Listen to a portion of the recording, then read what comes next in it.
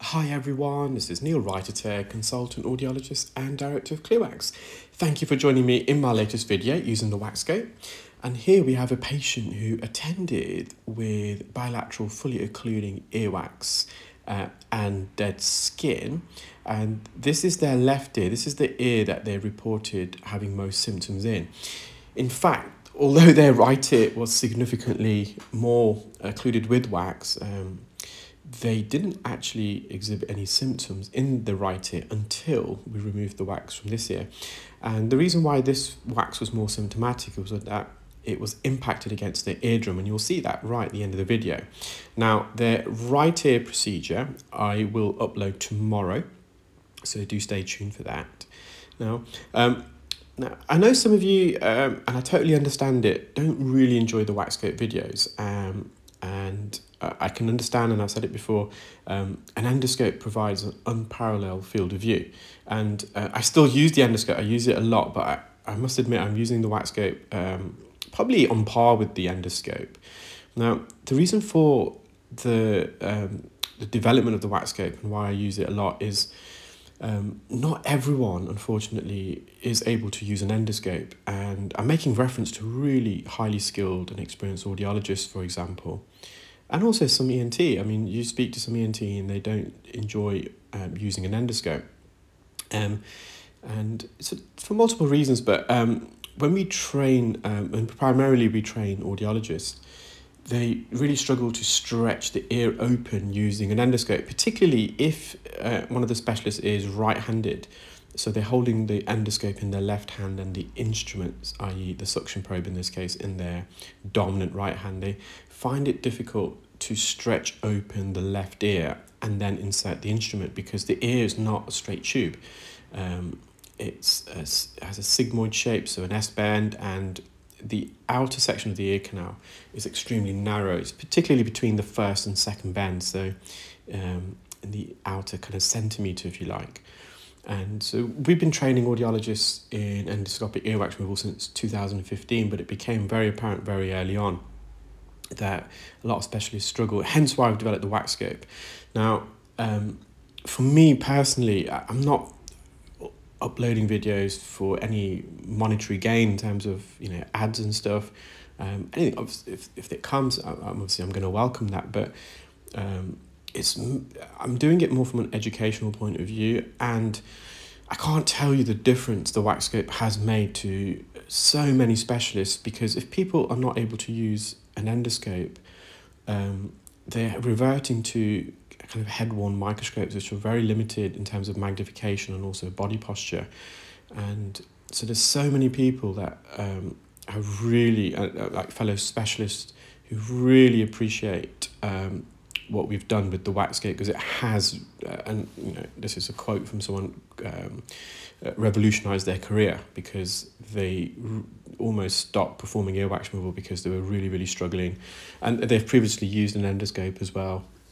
So I totally appreciate, from a viewing perspective, it may not always be to one's liking, but I'm really doing this to obviously show fellow specialists, and of course it goes without saying I manufacture the WAXscope, so it does help me to advertise it as well. Yeah, I just wanted to add that, because I know, and I'm still going to upload some and loads of endoscope. I've got loads, and it's just time is not my friend at the moment. I've got so much stuff going on, but I have got loads of endoscope videos, so I will upload them, I do promise, in due course. So you can see we're tackling this layer by layer. The outer layer was lighter in colour, and there's a lot more dead skin, and this deeper wax, which has obviously been there for longer, it's oxidized. You can just see how dark it is, and it's really, really impacted. I used drops on several occasions just to soften this.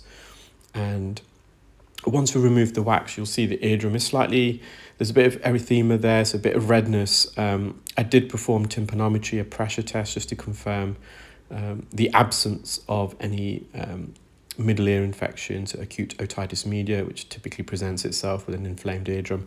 And this redness is just because the wax was really impacted, and they did report their ear being very tender prior to attending as well.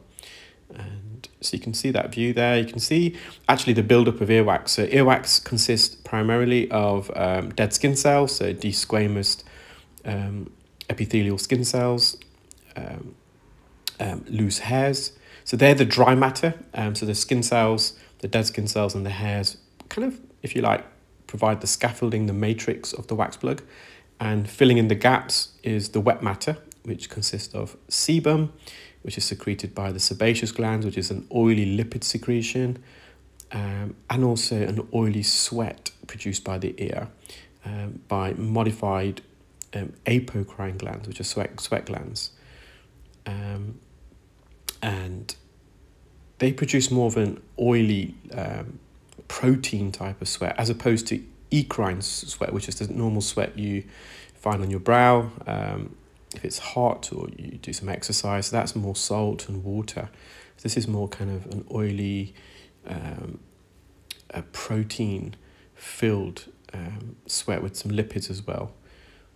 And so the wet matter kind of fills in the gaps, and it all coagulates and forms into earwax. And so we know this has been there for a long, long time. You can just tell by the colour.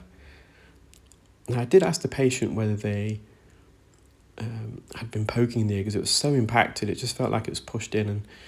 And at first they said no, but then they did say that occasionally I mean, they've not been flying in a while, but they do wear filtered air plugs when flying. So it could just be one occasion really that, although they weren't symptomatic after using it, but it would have pushed the wax further in. So this is the layer on the drum.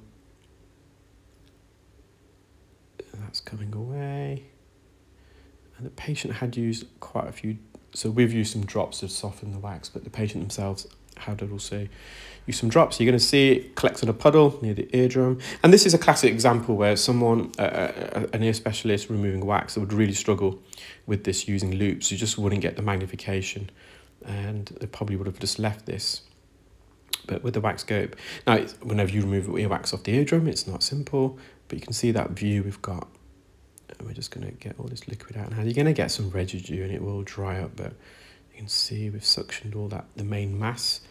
That's the eardrum. So there's no light reflex there. Normally when you present a light on a healthy eardrum, it does reflect light. At the top part, there's a bit of bulging there, so they had been blowing their nose. So the pressure test did show that there was some positive pressure, but well within normal range. Well, I hope you enjoyed that video, guys. Take care, keep well, and speak soon. Bye.